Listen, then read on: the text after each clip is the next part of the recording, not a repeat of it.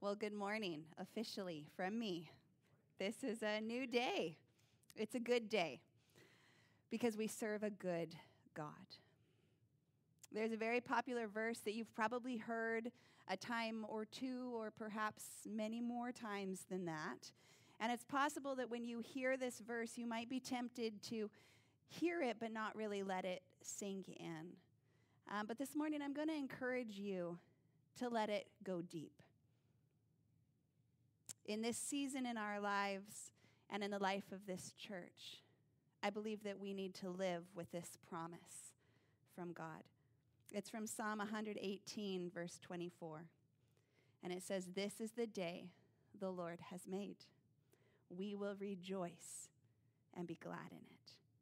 There's such intention in those words, right? Because the truth is that God has made this day. He has made it for a purpose. He has brought it to fruition. And we get to have this choice to rejoice in what he has done, to rejoice every single day that God has brought us to this place for this time. And it's good. It's good. Let's pray.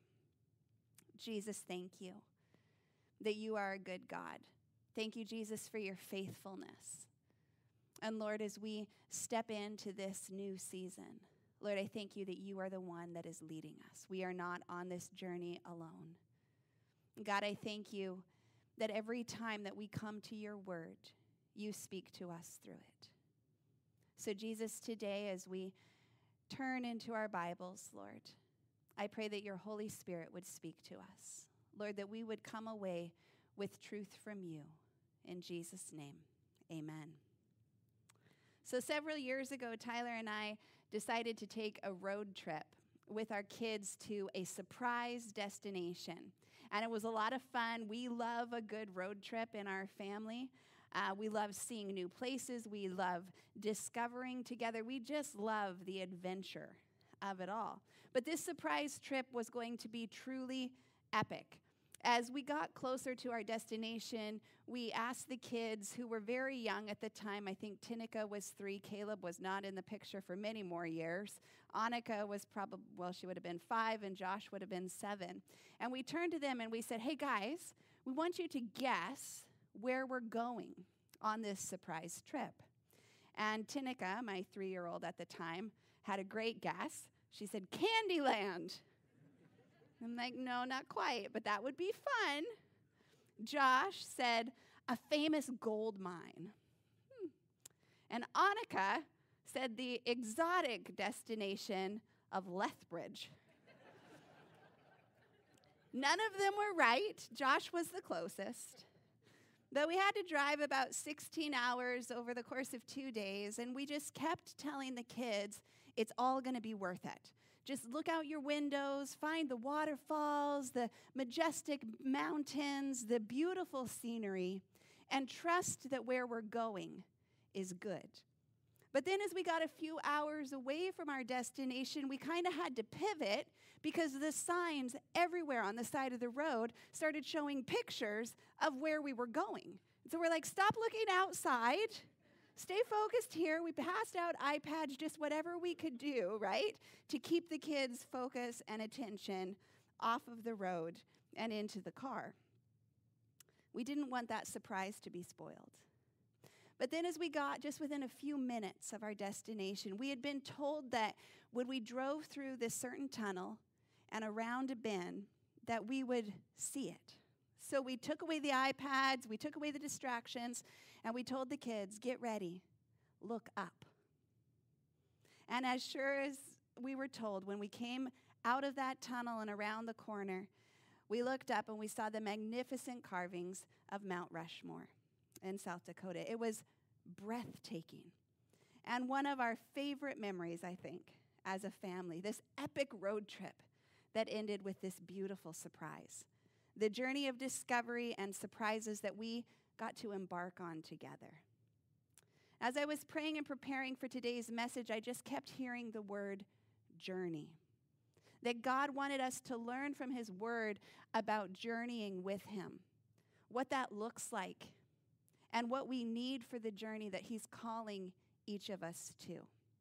So this morning we're going to be in the book of Genesis, chapter 12. We're going to be looking at that chapter and some other passages and study the surprise journey that God called Abraham to.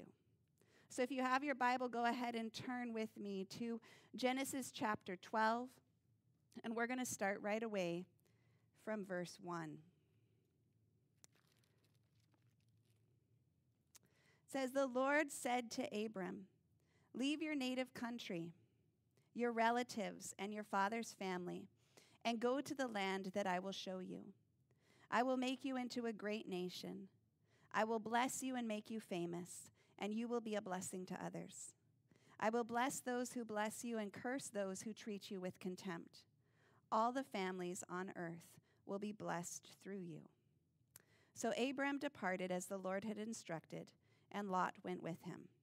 Abram was 75 years old when he left Haran."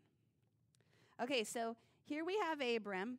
He's minding his own business. Have any of you ever been minding your own business when God kind of interrupts you and says, "Hey, I've got a plan"? It's not always fun when that happens. But Abram was minding his own business when God basically interrupts his life, and he tells him, "You're going to leave your country, leave your family, leave your close relatives, everything that you have known, and I want you to go somewhere new. I want you to leave what you've known and go to this land that's a mystery. It's an unknown. And you're doing it at 75 years old. Get up, leave everything familiar behind, and instead step into the unfamiliar.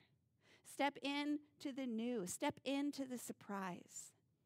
See, the interesting thing about this call of Abram is that, as far as we can tell, Abram wasn't looking for it.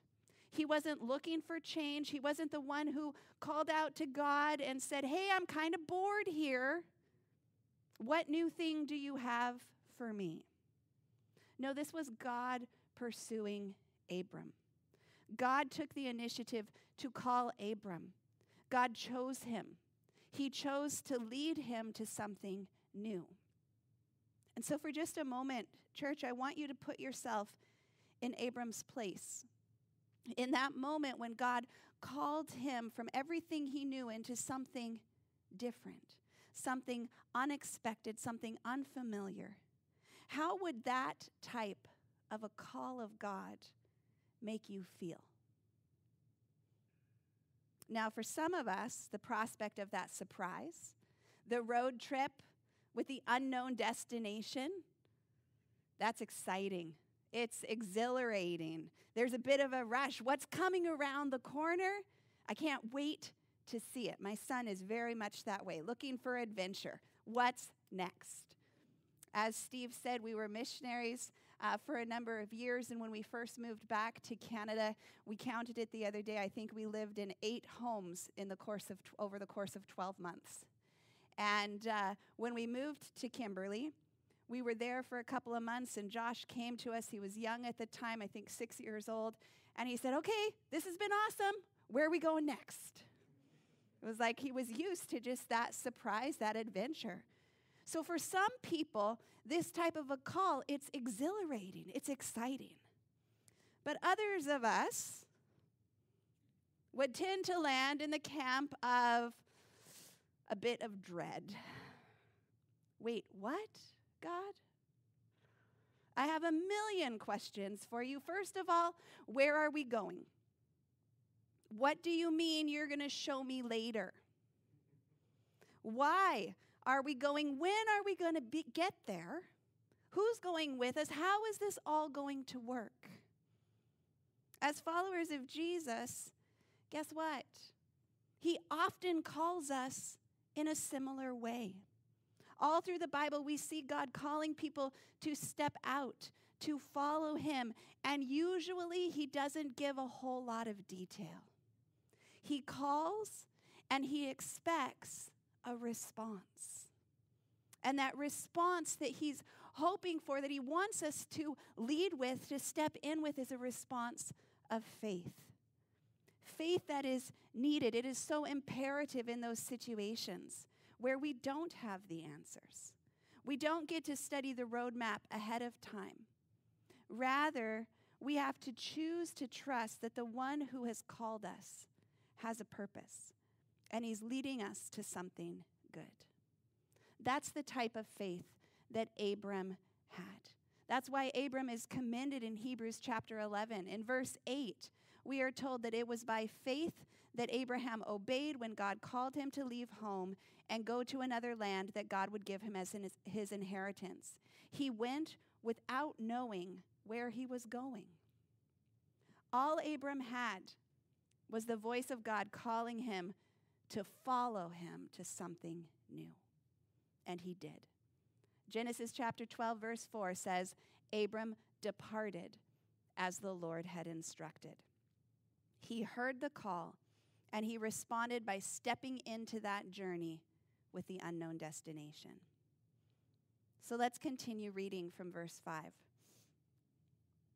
He took his wife, Sarai, his nephew Lot, all his wealth, his livestock, and all the people he had taken into his household at Haran, and headed for the land of Canaan. When they arrived in Canaan, Abram traveled through the land as far as Shechem. There he set up camp beside the oak at Moreh. At that time, the area was inhabited by Canaanites. Then the Lord appeared to Abram and said, I will give this land to your descendants. And Abram built an altar there and dedicated it to the Lord who had appeared to him. After that, Abram traveled south and set up camp in the hill country, with Bethel to his west and Ai to the east. There he built another altar and dedicated it to the Lord, and he worshipped the Lord. Then Abram continued traveling south by stages toward the Negev. So Abram, he's now on this journey with God because he heard the call and he chose to follow him. But now we begin to see that Abram wasn't the only one taking action steps, because God was not only calling him and leading him, but he was making these beautiful promises to Abram all along the journey, revealing to him more of who he is, so that Abram could continue to draw closer to him in faith and trust. What a beautiful God we serve. God told him that he would make Abram into a great nation, that he would bless him, that he would make him a blessing to others. He tells him here that he will give the land to his descendants. See, there's a plan. And although Abram doesn't know the whole plan, he doesn't get to see the whole picture, his very good God from the beginning is revealing bits of that plan, promising him that good will come from this. And not only for him, but for those who come after him as well. Isn't it comforting to know that we can put our faith in a God who knows the future? That we can trust that he is holding the roadmap. He does know the final destination. He knows all the stops along the way. He knows all the curves in the road, all the bumps, all the hills, all the valleys. This isn't a purposeless road trip. He has a plan. And now he's revealing that to Abram in these small little bits and pieces. So what is the response that Abram has? His response is worship. His ongoing obedience, faith, and trust lead him closer to God, and he responds by building altars to God and spending time in worship. Worshiping in the midst of change and unknowns. Abram wasn't forced to worship, but he was learning that this God who called him can be trusted.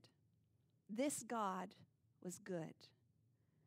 I want to read to you an excerpt from a teaching called A Time of Altars by Pastor Jack Hayford. He says this: Abraham's building of the altar represents his saying, I'm accepting a promise, understanding that this is different than what I thought it was going to be, but it's also something that I believe God can bring to pass. I trust you, Lord, that you will make it work. Be encouraged to let your heart receive the promise and embrace wherever you are right now, even if it seems much different than what you hoped for. If the Lord is there with you, he can make it work, but it will require the building of an altar on your part to say, I'm willing, and to trust that God is greater than your preconception of how it's supposed to be. Man, I love that. Are we embracing where God has us, even if it's different than what we thought? Even if we end up at Mount Rushmore instead of Candyland? Abram seemed to know that if God was there, if God was leading, then that's where he wanted to be, no matter what. So Abram builds these altars, and then later in his journey, he actually passes back by them, and he was able to remember God's faithfulness and worship again. Call on the name of God and trust him. Being able to say, as we sang this morning, all my life, God, you have been faithful. All my life, you have been so good. Now, it's easy to say God is good when life is good. But what about when the journey that God leads us on gets a little tough? What about those bumpy parts of the ride? Abram had his fair share. Some of them were his own doing, his foolishness and his lack of wisdom, the mistakes that he made, which landed him in sketchy situations. And I just want to say that brings me so much comfort, because Abram didn't always get it right? He didn't always walk forward in that same type of faith. Sometimes he did things in his own. He tried to rush God's plan, and he got in a whole lot of trouble, right?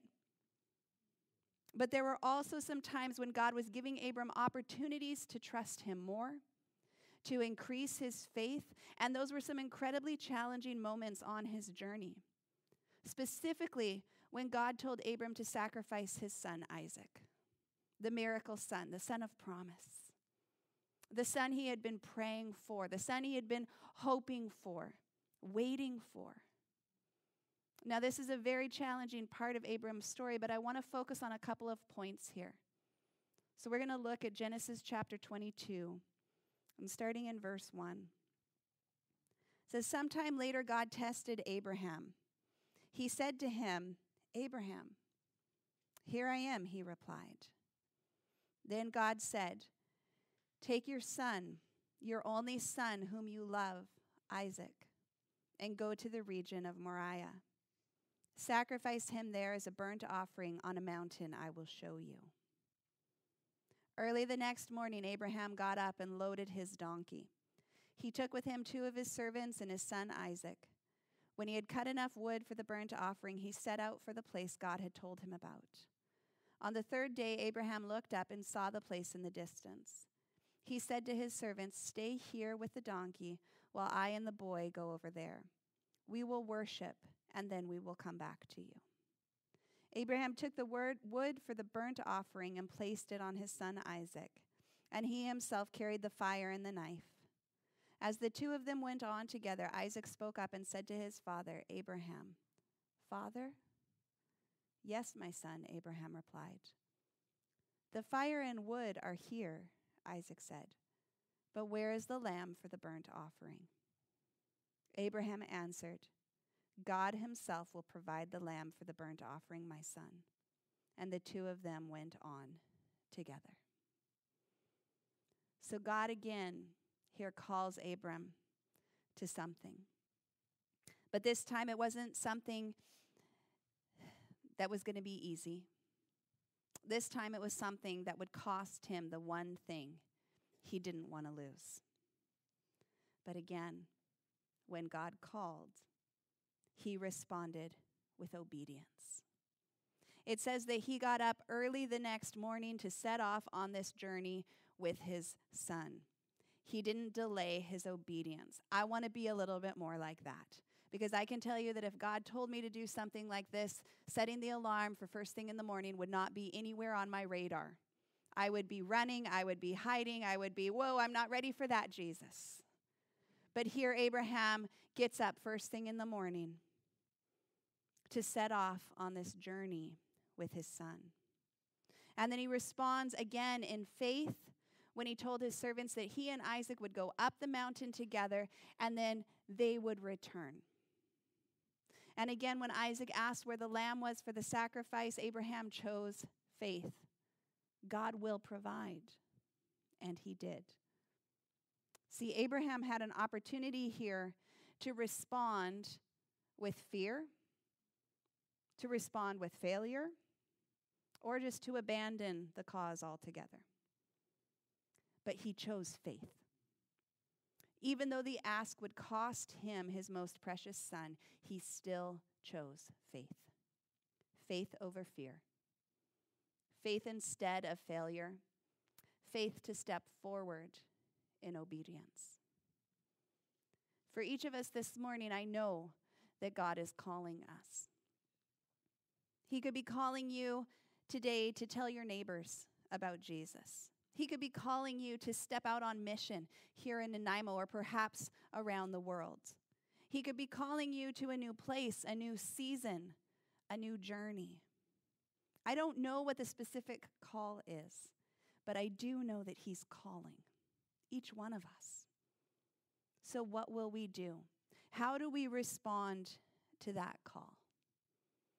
I want to give you 3 encouragements from Abram's journey that will help us as we respond to the call of God on our lives. First, we see that Abram heard God's call and he followed. He followed into the unknown. No roadmap, no final destination. He didn't have the beautiful map leading to Taco Bell, right? Just come and follow. Step out, and he did. See, the easiest part of our response is to follow.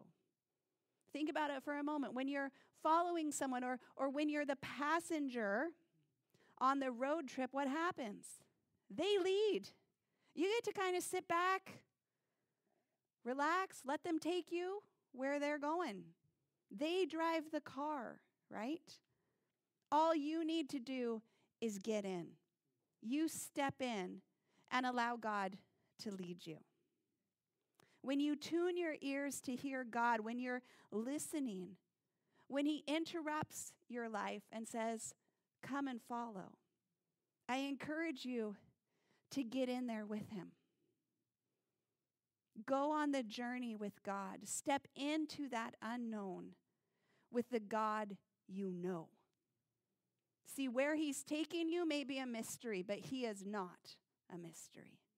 We can know him, and we can trust him, and we can trust he has been faithful before. He has me now, and he has my future. I want to be where he's going. Hear his call and follow him. Secondly, Abram responded with worship. He worshiped along the journey. He kept his eyes on the God who called him, and then he built altars to say, God, I trust you. I worship you.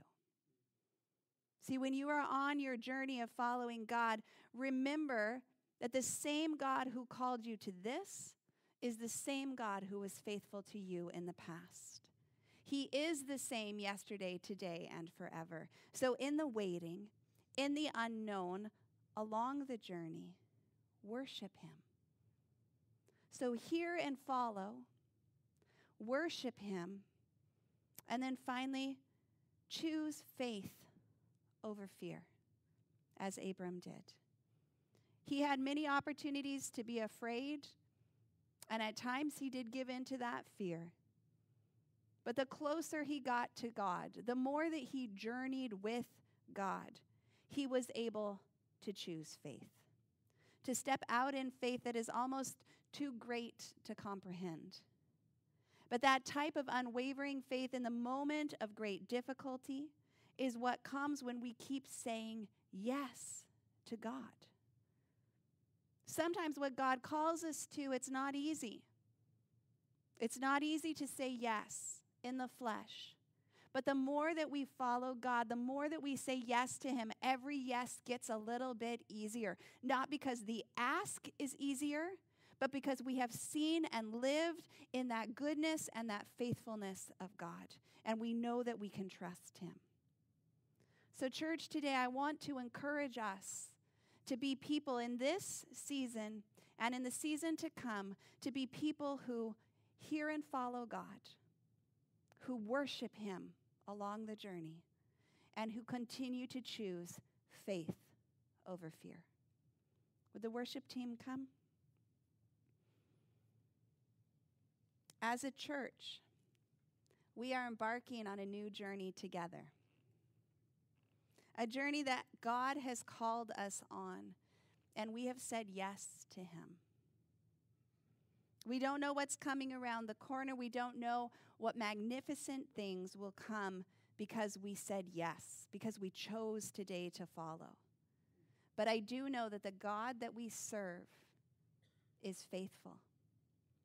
He is good, and he has a plan. He has a surprise through the tunnel and around the corner that will blow us away as we continue to step in and follow him. Amen. So would you stand with us? We're going to worship as we go on this journey together.